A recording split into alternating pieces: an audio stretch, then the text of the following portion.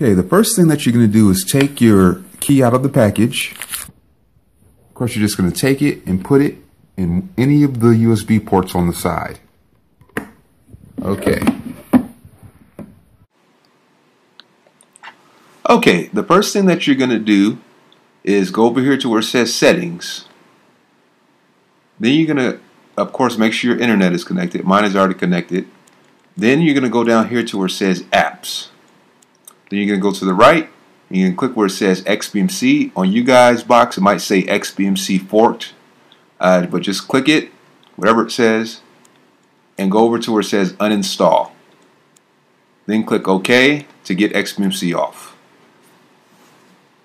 Okay, then we're going to go back, and we're going to go over to here where it says OI File Manager. And this startup screen is going to come up. All you have to do is go to accept on the bottom right hand corner, then go down and press continue. You guys might have already opened OI File Manager, so you might not have to have gone through that screen, but if you did, just click what I clicked. And then you're going to go down here to the top where it says storage. Then you're going to go down here to where it says USB.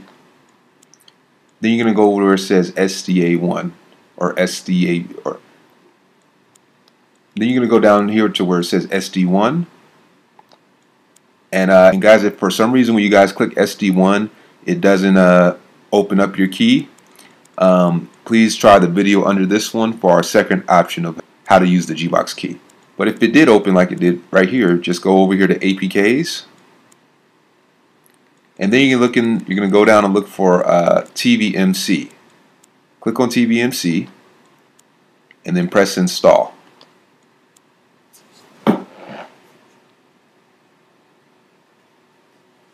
And just allow it to finish installing. It may take a minute or two. Okay, after that, just go to where it says done, and then press return to get out of OI File Manager. And now XBMC is now going to be called TVMC on your screen. So just start up TVMC to get it started. It's going to say just one more step. You're just going to press OK. And so when you first come in, a whole bunch of add-ons are going to be trying to update in the bottom right hand corner. So just let those update before pressing click here to finalize TVMC.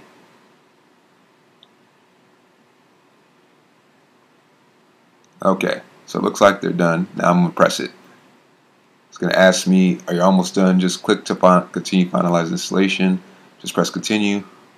And this step could take from 3 to almost 10 minutes if you guys have a slow connection. So just let it go to 100% and finish. I'm going to speed the video up so we don't have to sit here watching me.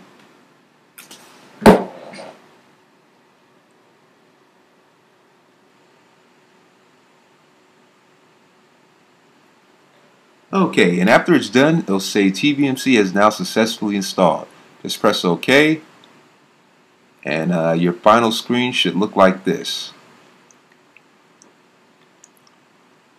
And one more step before we go, you guys might want to change the background here so it doesn't say TV add-ons anymore. To change the background or even change these shortcuts down here, all you have to do is go over here to System, go to Settings, go to Appearance, and go to the right and go to Settings again, and go down here where it says Background Options, and all you have to do is click right here where it says Enable Custom Background. Turn that blue circle, hit it, and it'll turn gray.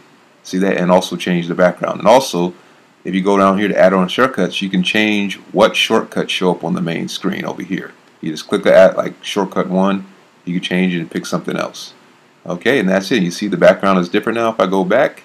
If you had any problems with this installation, please remember to try the second video below, and maybe that'll help you get started.